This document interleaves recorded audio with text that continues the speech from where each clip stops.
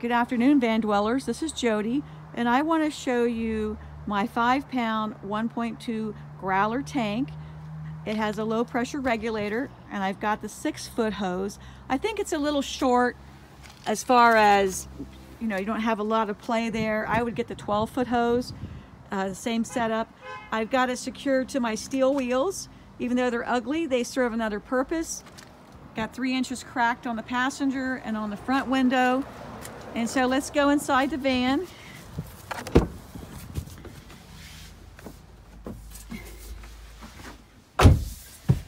You can see it's glowing red. I've had it on here about an hour now.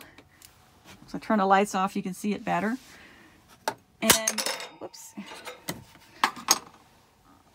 It's a toasty 74 degrees. And this is a very safe way to go camping in our little Cascade van camper, because it's chemical, it's catalytic. There's no pilot light active flame right now. The pilot light goes off after you initially light it. So it's chemical. The mat is made of platinum. It is sensitive to dust. And so I want to show you this quick connect setup here. Sorry it took so long, Haley, to make this video, but I had to wait for some of the parts to come in, and I went to a quick disconnect setup so I wouldn't have to keep threading it on and off the appliance. And as you can see, it's glowing red. I've got the safety switch. It's a lever that came with this quick connect. And if I flip the gas off, just by flipping up this lever, boom. See how quickly it turns it off? No hissing, and that's really nice. And so if I put the lever back down on, you'll see what happens here. Let me close the window so you see. Now, isn't that amazing? You don't have to turn the knob back to start, okay? Because the gas is right there, because it's chemical. Once it's lit, you could do that all day. I've been doing it all day, making these videos.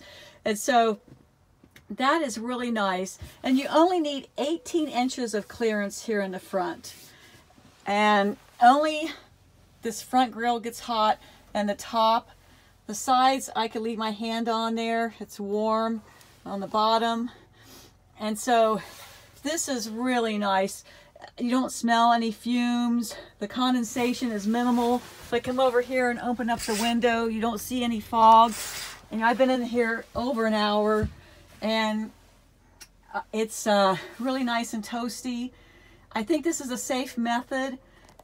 Could you put the tank up there in the wheel well? Absolutely, but you're taking a risk, because the bigger size vans, they have a protective box that it's self-contained, and that's what they store their tanks in, but we don't have that option here. So I would recommend this kind of a setup. I have an oscillating fan up there that runs on battery power. You charge it with the USB. You can turn the oscillating part off. I have my vents open for cross flow, my curtains closed. And this little heater weighs 10 pounds with the feet.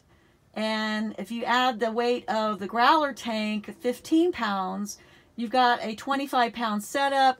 And you get another, if you buy another nipple, you can hook up the same hose and tank to your barbecue grill. So I think this is a really nice feature. I haven't taken it apart yet at the store to put the cover on and put it in our crate underneath our seat, but I'll do that. I'm sure it'll fit. And you can see, like, my legs, you know, I'm pretty close to it right now, but I still have enough clearance. And if I knock this over in my sleep, it'll shut off automatically. That's a safety feature. I think this is the best position for this heater. I mean, you could have it down lower, but this is better. I hope you like my video, and have a blessed day.